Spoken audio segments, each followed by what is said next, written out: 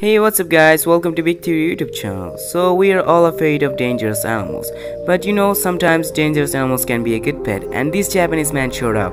People think dogs and cats are the best pet, and this Japanese man thinks something else. He's being friends with 7 feet long giant crocodile, and he's taking care of him like his child. But he never thought it was grow that much big by the times it's happened. So we all know crocodile is very dangerous animals and it can be a good pet, but this crocodile is totally different than the others. And this crocodile is totally gentle and he's never attacking anyone, even kindergarten kids play with him. Sometimes dangerous animals can be a good pet, and this man taking care of her for 34 years, like his child.